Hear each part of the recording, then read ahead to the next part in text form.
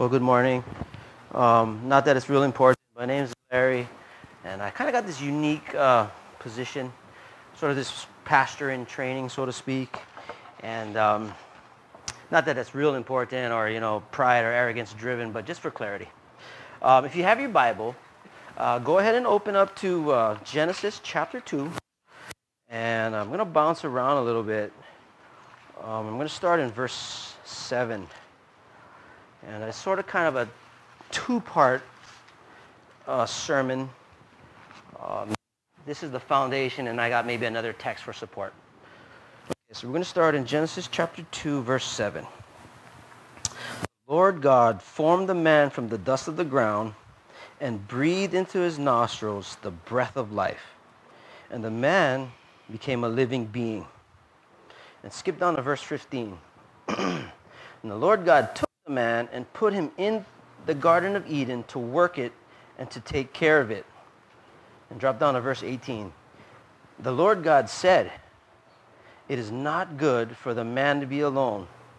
I will make a helper suitable for him." And then the second half of verse 20. But for Adam, no suitable helper was found. Verse 21, so the Lord God caused the man to fall into a deep sleep, and while he was sleeping, he took one of the man's ribs and closed up the place with flesh. Then the Lord God made a woman from the rib he had taken out of the man, and he brought her to the man. The man said, "This is now bone of my bones and flesh of my flesh. She shall be called woman, for she was taken out of man." And verse 24 says, "For this reason, a man will leave his father and mother and will be joined to his wife, and they will become one flesh." And, upon reading this, there seems something strange to me about verse 24. And so it kind of led me to believe that, this wasn't really written for Adam and Eve. This was like written for us, all right? Doesn't it seem strange to you that God would say to Adam and Eve that they should leave their father and mother? That's written there for us, all right? And so the idea is this, okay? If you want to have a hot, happening relationships, one of the first things you got to do is live your life in such a way that there is no other human relationship in any way that compares in importance to that one person, all right? That person you crawl into bed with every night, she is the one, or he's the one. They're number one, all right? This text is not teaching that, we should move away from our parents and stop returning their phone calls. But what it is teaching is this, okay? That your parents, your kids, your buddies, your girlfriends, all of those people put together, your family included, do not altogether add up to the importance of that one person, right? They need to be everything to you. And if you fail in that relationship, you are a relational failure. All right? But God can forgive and God can heal. But listen, that relationship, people, it's the one, okay? It's the one, okay? This is the first thing that I want to share with you this morning, this idea of marital oneness, okay? And he goes on to elaborate in the text, and he talks about leaving, and he talks about being joined. He says, "For this reason, a man shall leave his father and mother and be joined to his wife," okay? And so the idea of joined there is the strong bond. It's a cementing. It's like crazy gluing two people together. That's the idea of emotional oneness, okay? Where they share each other's feelings, where they share each other's joys, where they share each other's pains, all right? It says they shall be joined together and become one flesh, one in every way. A man and a woman are not to have two purposes. A man and a woman are not to have two life directions. A man and a woman are not to have two sets of independent dreams. They're to be one in every way. Okay, oneness is the goal of marriage. All right. How many of you guys remember the show Family Feud with Richard Dawson? We surveyed 100 people, and the top 5 answers are on the board to this question: name something that seems innocent but often separates marriage partners. The number 5 answer is this: separate ways. Separate ways. Well, we have separate schedules and separate events, and so we go our separate ways, right? Ding, ding, ding, ding, ding. Watch out. Sounds innocent, sounds minor, right? But it's an enemy of marital oneness. Number 4 answer: separate interests. Separate interests. Well, He's into this and I am into that. Watch out. Separate interest leads to separation. Name something that seems innocent but often separates couples. The number 3 answer, separate vacations. Separate vacations. Honey, I really want to have fun this year on vacation. So would it be okay if you stayed home? Listen, okay? I'm not saying it's wrong for a guy to go out on a surf trip. I'm not saying it's wrong for a gal to go over, on a trip with some of her girlfriends. I'm not saying that. But listen, this is what I am saying, okay? Okay? If every single opportunity you have in your leisure time and you're looking forward to doing your own thing, watch out. That's an enemy of marital oneness, okay? Number 2 answer, I do not understand this. You can explain it to me afterwards, okay? Separate bank accounts. Separate bank accounts. I am amazed at the number of people, the number of couples who do this. Well, I just can't trust her. Dude, why did you marry her, okay? This is an enemy of marital oneness, okay? I'm not saying it's wrong for a guy or girl to have a certain amount of money or an allowance that he or she can spend without accounting for it, right? But I'm not understanding this. Well, you pay this bill and I'll pay this bill and this is your money and this is my money. People, that is seriously dangerous thinking, right? And it might have some sort of sick, worldly kind of wisdom to it, but it's totally contrary. It totally contradicts the biblical concept of marital oneness, and I strongly urge you to reconsider that perspective, all right? Name something that seems innocent, but actually separates a husband and a wife. The number 1 answer, you ready for this? Separate beds and separate bedtimes. Listen, I believe so deep down in my heart that there's something exceedingly powerful about a couple coming together at the end of the day and going to bed at the same time and laying their heads on the pillow at the same time and maybe having a moment of prayer and conversing and sharing and opening up to one another. And some of you guys are like, yeah, whatever. I can't stay up as late as she does, and she doesn't have to get up as early as I do. And the women are like, yeah, he's so boring. He'd fall asleep on the couch if he didn't go to bed. Enough, okay? Enough all that. All those feelings aside, people, get together on this, okay? Okay, guys, you ready? This is for you, man. Do these 5 things consistently, and it'll transform your marriage, because it'll transform you, and God can work through that kind of availability. Number 1, guys, listen up. Spend time with your wife. Spend time with your wife, okay? Nothing will transform your marriage like time spent working on it. And if you want to have a good marriage, if you want to have a hot, happening, lump in the throat, can't wait to be with her kind of marriage, if you want to have the kind of woman that you can say to your friends, guys, I hope you get to meet my wife someday. She is amazing, this woman that God has given to me, okay? If you want that, okay, you can have that, but it's going to take time, right?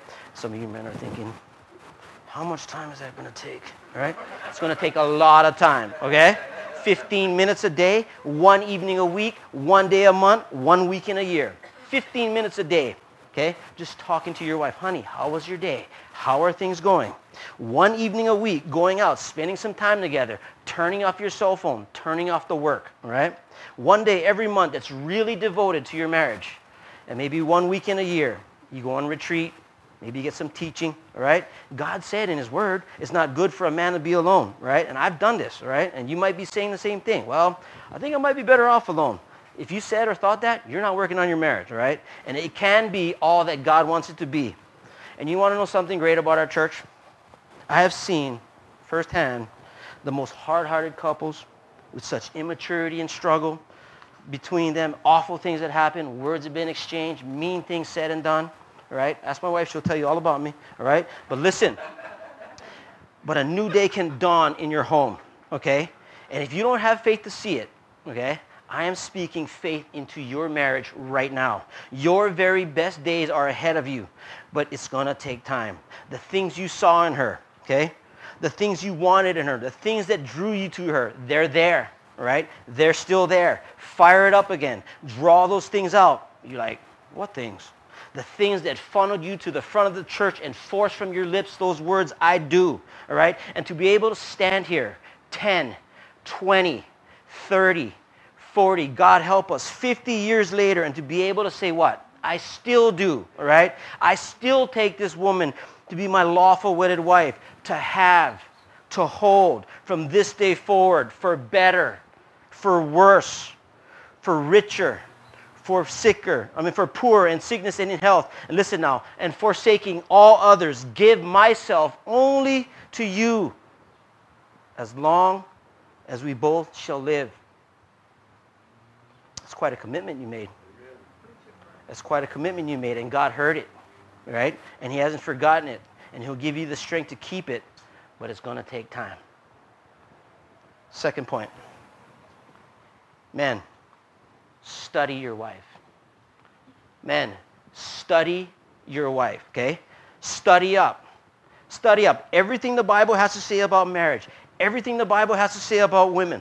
Newsflash, women are not like men. They are different, okay? Really different, okay?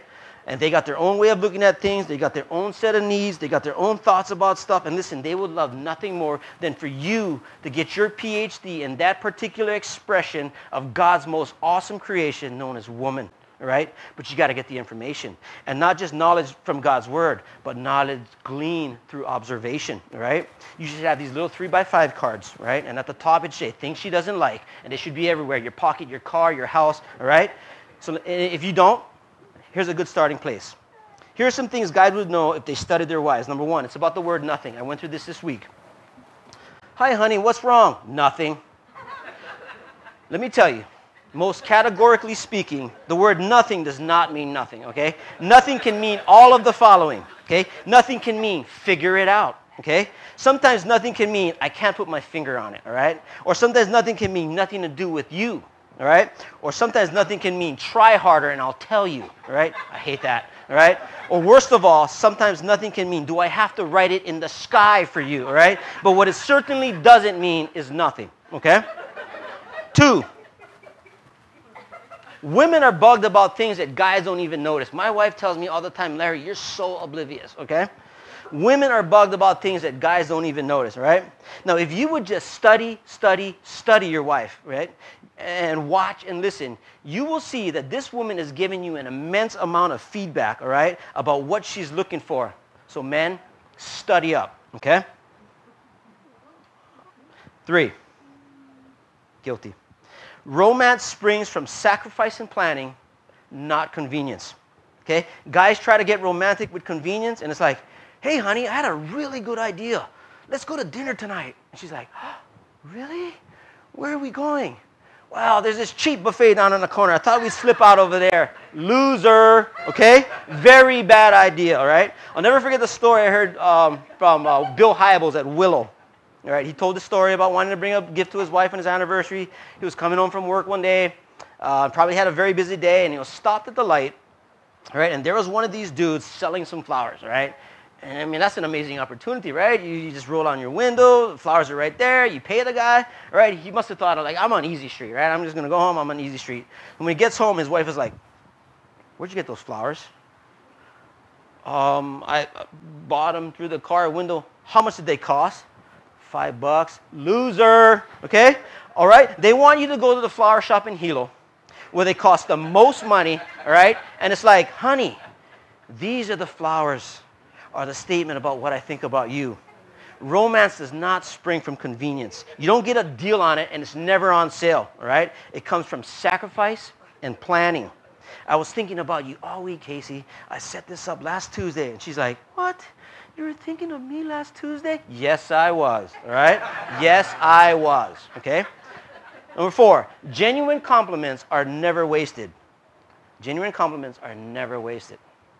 Honey, you look amazing today. Or that outfit looks so good on you, okay? Genuine compliments never wasted. Number 5, a little help goes a long way. A little help goes a long way. When was the last time you said, hey, honey, can I clean up after dinner tonight? Why don't you just go take a break? And by the way, that was an amazing meal, right? Or maybe you could even touch the vacuum or do some laundry or do some dishes. But I don't want to get carried away with this, but it's true, ladies, right? A little help goes a long way. Amen? Okay, back to the main points. Number 3, men, honor your wife, okay? Honor your wife. It's the idea of public recognition. It's not just saying at the end of the day, you know, hey, thanks, honey, you're amazing or whatever. But listen, in front of others. Public praise is the idea here. And let me just tell you, with all your kids gathered around the dinner table, all right, and to say, guys, do you realize who we have in this house? This is an amazing woman. And look at the way she spends herself. And look at what she does for us. Thank God for her. All right? Or maybe sometime when her parents are in town. Right? You might just say in front of her parents, you know what, guys? I never knew. I never really knew. All right? I won the lottery with her. All right? She's been so good to me. She poured out so much. Thank you for her. Thank you for raising her the way that you did. Okay? So guys, let me ask you 2 questions. Is honor due your wife? Right? Is honor due your wife? Are there some things that you can see and recognize? And I hope there is, right? Then use your speech for this good purpose and honor your wife. And some of you guys might be thinking, well, no, Larry, I'm kind of not very outgoing, not real verbal kind of guy. That's fine, right? But you don't have to say a word to walk away when a story degrading about women is being told. And your friends are like, where are you going? And you're like, bro, easy, step back, all right? I live with the most amazing woman. I ain't going to sit around here and listen to a story that puts women down or treats them like an object. That honors your wife big time, all right? Or you don't have to say much to give your wife $100 and say, you know what, honey? Amazing family you've raised. Our kids, they love the Lord. All that you've done, I just want to give you $100. Take it, spend it on yourself. Have a great day. I'll take care of everything here. You deserve it and more, but this is just a reminder, all right, to you of how much you've done. And you know what? After she picks herself off the floor, she will be so blessed by that, and you will honor your wife big time, okay? Big time. Okay. Women, your turn. Husbands need to be changed, and their wives know it. It's a good spot for an amen. Okay? Husbands need to be changed, and their wives know it. Okay, ladies? Your turn. Listen up. Husbands need to be changed, and their wives know it. Isn't that right, men? It's a fact. That's a fact, all right? Now, I bet if you were to pull Casey on the side after this and ask her, is there anything that Larry needs to work on? Are there some things that Larry can do better? She'd like, give me a pen. Give me a pen, right? I mean, it's right there on the tip of her tongue, right? These are the things that our family needs to work on. These are the things that my husband needs to change. These are the things that need to happen in our marriage, all right? Husbands need to change, and wives know it, all right? Some of you men are like, I thought you said this was about the women, right? It is. Okay, so ladies, listen up. Here it comes. There is something in the heart of a woman that causes her to go about changing her husband in the very way, the exact way that is most destructive, all right? And you say, well, what woman would want a destructive influence on her family? And you can look at Proverbs 14:1 on your own after this, but listen. Number 1, words don't work. Words don't work. Flat out. Words don't work. They don't work. When a woman sees something that needs to change, what does she want to do? Right? She wants to tell her husband about it. She wants to give this huge speech. She might even want to throw a little seminar at 11 o'clock at night, and repeatedly so if necessary. And she would be very willing to remind me or him every single day, somehow thinking that the problem is I forgot. All right?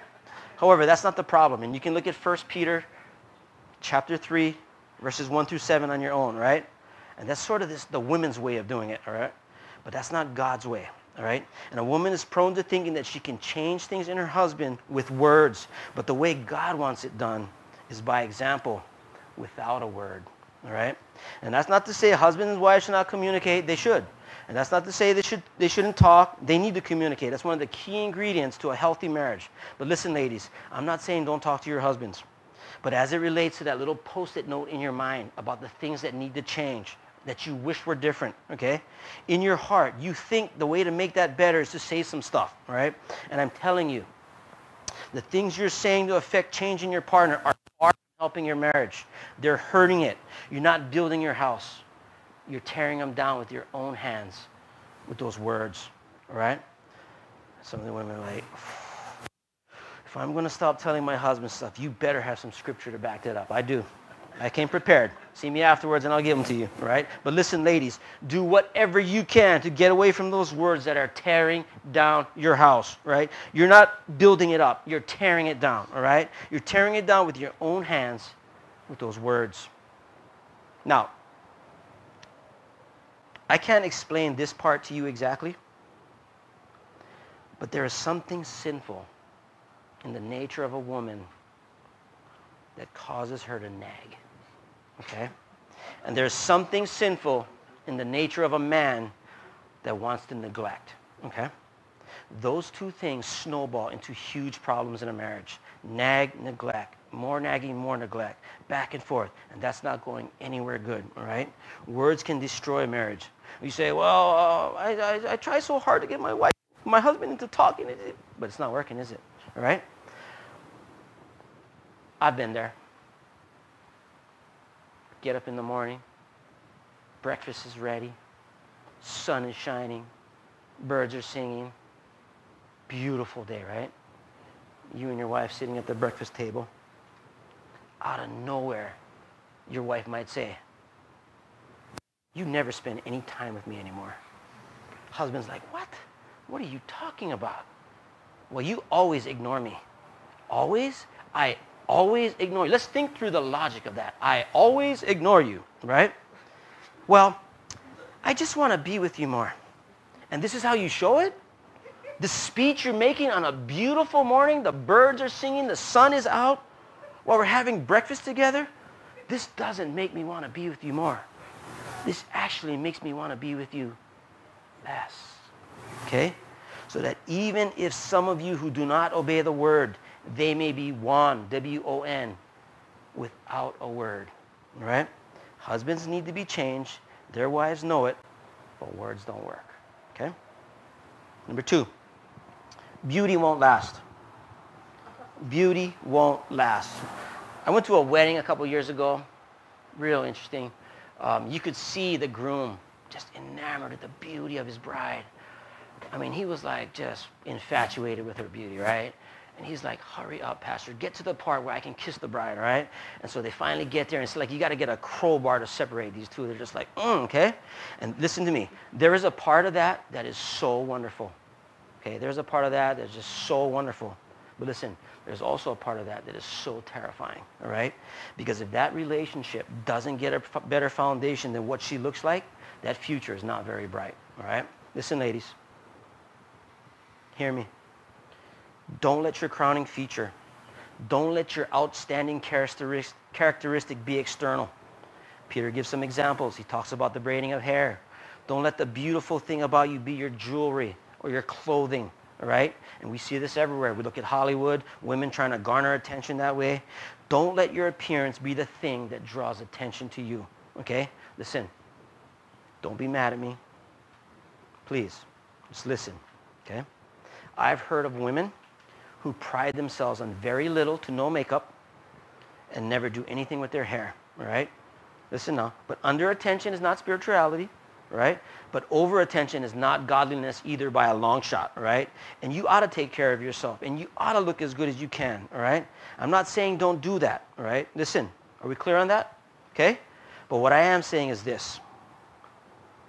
To make your outward appearance the focus, to make your outward appearance the primary objective, to make your outward appearance the driving force in all that you do is where wisdom is lacking. Why? Because beauty won't last. Listen, ladies, listen up. Teenage girls, pay attention to this part. If you're counting on your physical beauty to keep your husband, your fiancé, your boyfriend interested in you, and say it again. If you're counting on your physical beauty to keep your husband or your boyfriend or fiancé interested in you, if there was ever a law of diminishing returns, that's it. Okay? If there's ever a law of diminishing returns, it is it. Am I right? True or false? I'm right. Okay? If you're counting on your outward appearance or your outer beauty to influence your husband or your fiancé or for your boyfriend, it'll be fun in your 20s. It'll be fine in your 30s. It'll be fading in your 40s. And it'll be falling in your 50s, right? So you better have another plan. You better have another plan. Husbands need to be changed.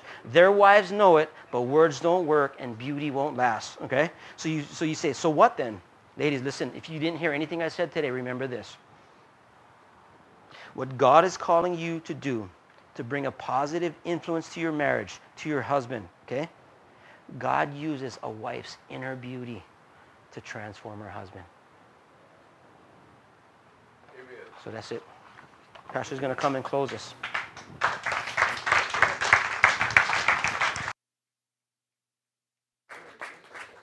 Amen. That was a good word. Thank you, Larry. Let us pray, and then we'll close out. Okay. Lord God, we give you thanks for the good word that was proclaimed from our pulpit today. Razor sharp, clear, confident. We are so very thankful for the truths that we hear and will affirm in our lives. In Jesus' name, we offer this time to you, God. Amen. Amen. Now remember, it is our commitment as we've come into the new year, the new calendar year, this particular conviction, which of course becomes a commitment. The conviction is if we lose our congregation, if we preach above them, around them, lose their interest, we have single-handedly built a brick wall in front of our ability to communicate the good news. If we use language that's uninteresting or too academic or our sermons are too long, we've just stacked the bricks up and eliminated the potential of God to use that good news in our lives.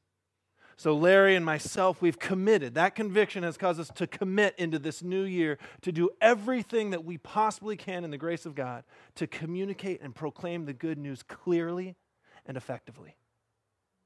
I think you just witnessed that firsthand. Amen? Amen. So one component of that commitment has become this. We used to offer a benediction, which is a sending into the world. We've changed that into a kind of a 2-minute summary of the sermon. If you don't take anything away, remember this. And we leave you with that in the last 2 minutes. So Larry and I are partnering in this part because he's offered you just the meat of the matter. And I get to sum it up in 2 minutes, okay? Now let us not forget, we are in a long series on Genesis. Because Genesis is the beginning of all things, we're reading Genesis with all that we have in the beginning of new things in the life of our community. Amen? And you're saying, well, wait, this was a sermon about marriage. Well, here we go. If you don't take away anything, remember this. God has created marital oneness.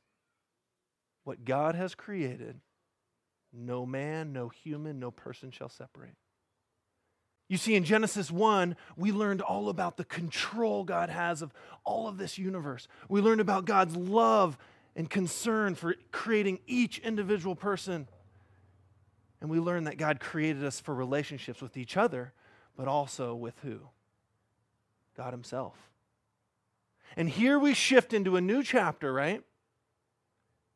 And God gives us an example of what that relationship looks like. And so what Larry has done is he reminded us in so many creative and clear ways that God desires oneness for God's church. So when we ask the question, what is Kona Church of the Nazarene called to this year? It should not step outside of what Larry's sermon was. An obsession with healthy marriage, with oneness in relationship. Amen? Amen. And guys, you got just stood up and women, you got the right? So there's all kinds of things to take away, but don't leave forgetting that God has created oneness. And we see that in Adam and Eve. And should we separate that? No. Amen. Go into the world, Kona Church of the Nazarene, multiply, find others, bless them, love your neighbors as God has loved you. Amen.